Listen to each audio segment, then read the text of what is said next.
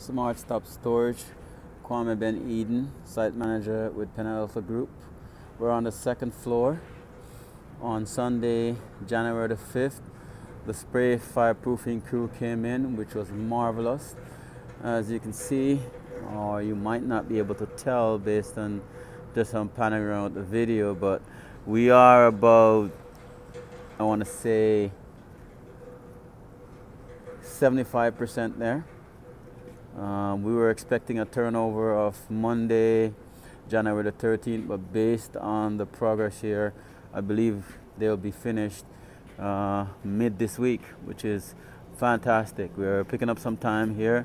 We really need this, and I'm really appreciative that they did come in this weekend. We had quite a few tradesmen here this weekend. We had the guys doing the spray fireproofing on the second floor here.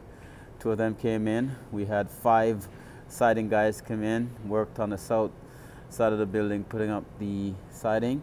We had 3 sprinkler guys came in, and of course myself and Connor Baum came in both days, Saturday and Sunday, getting some needed concrete work done, getting doors placed on the floor for the carpenter to show up tomorrow to hang those doors. And of course Paul and Adam from the office came in and gave the ground floor needed cleaning. As you know, when you're pushing the job, sometimes cleaning it gets left behind because you got, quite frankly, more important things to get done to push the job ahead. Not that cleaning is not essential to the safety on site, but sometimes it gets left behind. So just panning around so you can see the extent of the spray fireproofing in the ceiling, and the back here as I'm panning, that's what's left. So it's less than a quarter or so of spray fireproofing is left on the second floor.